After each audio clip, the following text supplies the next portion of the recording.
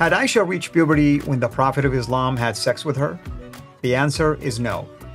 Aisha was still young enough to play with dolls when Muhammad took her to his marriage bed.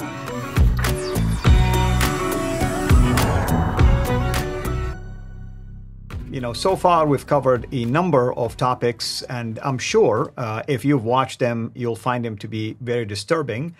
And the question that we are going to ask, not just ourselves, but ask even you as viewers to wrestle with, is the claim that Aisha basically was at the age of puberty or reached the age of puberty when this consummation of marriage happened. So the question is, had Aisha reached puberty? And of course, with me here in studio is our dear brother, Dr. David Wood, to answer this question. David, you hear this all the time.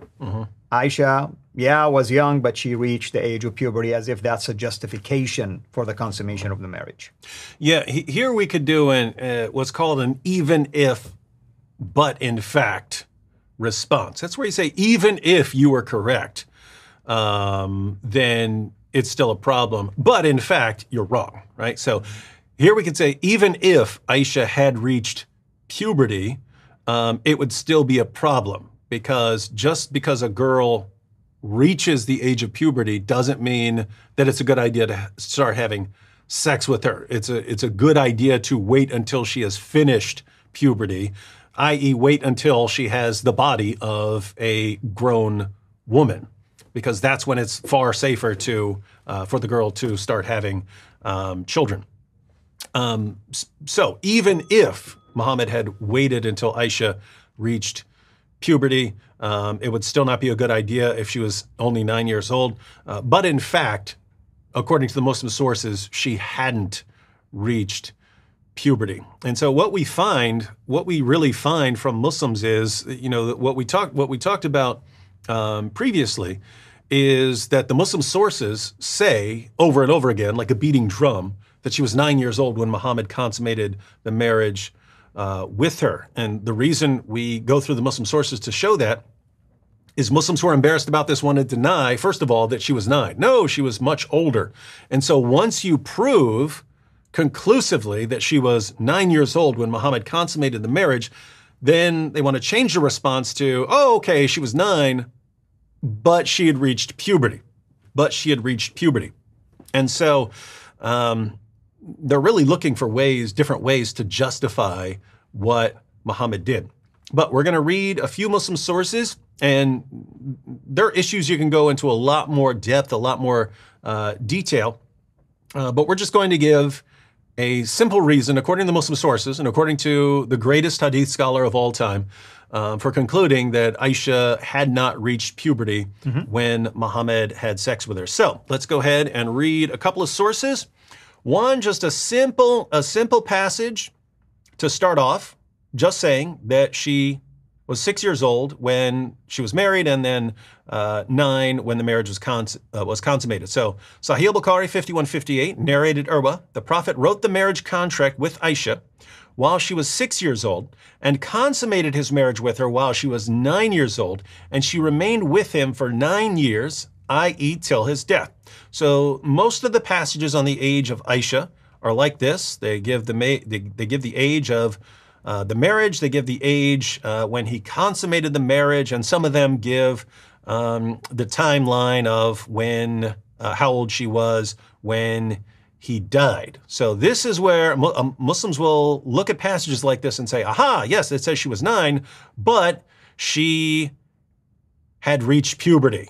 And the basis for this is their thought that, well, he married her when she was 6 and consummated when she was 9, so he must have been waiting for something. What was he waiting for? Aha, he was obviously waiting until she reached puberty. Not so fast. There's more to it than this. So let's go ahead and read another passage. Sahih al-Bukhari. And here we have some interesting added commentary from Ibn Hajar al-Asqalani, considered by many to be the greatest hadith scholar of all time. That's right. Sahih al-Bukhari, number 6130, narrated Aisha, I used to play with the dolls in the presence of the Prophet, and my girlfriends also used to play with me. When Allah's messenger used to enter my dwelling place, they used to hide themselves, but the Prophet would call them to join and play with me. So just to recap here, Aisha would be playing with dolls, and her friends would be playing with dolls with her, and then Muhammad would be there, and so her friends would try to hide. They don't want to be playing with dolls when Muhammad is there, and he would say, no, no, no, come back and play with the dolls with Aisha. Now, there's a problem here. There's a problem, and the problem is that if you're a Muslim, you're not supposed to be playing with dolls. Dolls are considered images, and you're not allowed to have images. So why was Aisha allowed to play with dolls in the presence of Muhammad? And why were her friends allowed to play with dolls, which are images, according to Islam? So they're forbidden. You're not allowed to play with images. Why were they allowed to do this? And we have the answer right here in the same passage. We have the commentary from Ibn Hajar al-Asqalani. Notice he says, the playing with dolls and similar images is forbidden, but it was allowed for Aisha at that time as she was a little girl, not yet reached the age of puberty. And this is Ibn Hajar al-Asqalani, who did commentaries on Sahih Bukhari, basically. Yeah, so they include, the reason they include that there is because any Muslim who's reading that will go, what? Why is she playing with dolls when images are forbidden? So they include that to solve the mystery. Little girls were allowed to play with dolls. It's once you reach the age of puberty, that was considered the age of moral accountability, where you're responsible for your actions. And since she hadn't reached puberty, she was allowed to continue playing with dolls. So the rule in Islam isn't that you can never play with dolls. The rule is once you reach the age of puberty, you have to stop playing with dolls. But notice, Aisha and her friends are still playing with dolls in Muhammad's presence. What does that mean? Well, according to the greatest hadith scholar of all time, it means she and her friends had not reached puberty. They were still little girls. Now, the objection I've seen Muslims raise here is, well, maybe this is talking about some earlier stage Yes. when Aisha was much younger. But notice we've got a problem here. Let's go back to a passage from Sahih Muslim that we read in a previous video. So this is Sahih Muslim 3311. Aisha reported that Allah's apostle married her when she was 7 years old, and she was taken to his house as a bride when she was 9, and her dolls were with her. And when he, the Holy Prophet, died, she was 18 years old. So she was still playing with dolls. She still had dolls. She still brought dolls to Muhammad's house. This isn't talking about something 3 or 4 or 5 years earlier. Aisha was still playing with dolls with her friends in the presence of Muhammad after the marriage had been consummated. What does that mean according to Ibn Hajar al-Asqalani? It means she hadn't reached puberty. That's the explanation according to Islam. You're not allowed to play with dolls once you've reached puberty. Aisha was still playing with dolls. She was still playing with dolls when she was brought to Muhammad to consummate the marriage. What do you do? Why was she allowed to continue playing? Because she hadn't reached puberty. That's the conclusion. And you can see in why this makes sense of other passages in Sahih al-Bukhari. So let's go ahead and read one more, which we've read previously, but notice how all of this ties together. So we'll read the chapter heading here. Giving one's young children in marriage is permissible. So this chapter is about giving children in marriage and saying it's okay. And you have two reasons. One, it says by virtue of the statement of Allah, and for those who have no monthly courses, so no monthly menstrual cycle, i.e. they are still immature, Surah 65 verse 4. This is talking about marrying and divorcing girls who have no monthly period because they are immature. They do not, they haven't reached the age of puberty. It says the iddah for the girl, the iddah is the waiting period after you've divorced her. The iddah for the girl before puberty is 3 months in the above verse.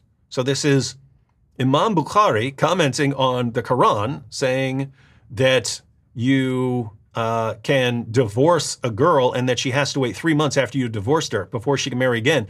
And it specifically says it's a girl who hasn't reached puberty. It's before puberty. And then as the other example, besides the Quran saying it, Bukhari gives Sahih al-Bukhari 5133, narrated Aisha that the Prophet wrote the marriage contract with her when she was 6 years old, and he consummated his marriage when she was 9 years old, and then she remained with him for 9 years, i.e. till his death.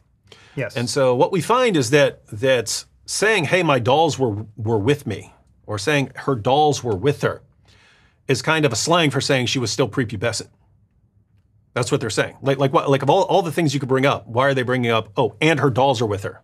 Like, I mean, you know, her blanket was with her. Why are you pointing out the dolls?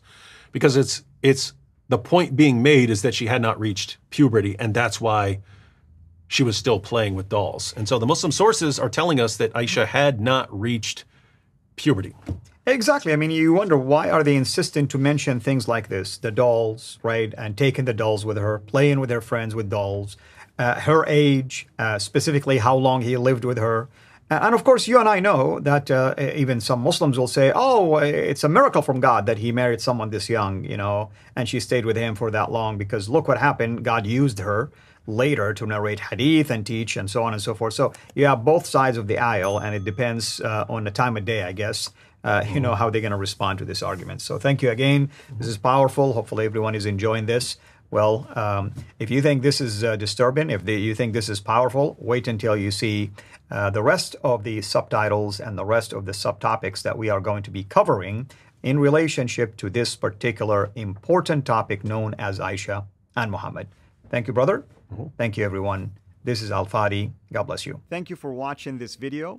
Be sure to like and subscribe to our channel, CIRA International, and click on the bell so that you receive notifications whenever we publish a new video or go live. I would also like to appeal to you to consider becoming a Patreon patron by clicking the link right below. By doing so, you can give towards the production of these videos. There are also other options for you where you can give to our channel. I thank you from the bottom of my heart.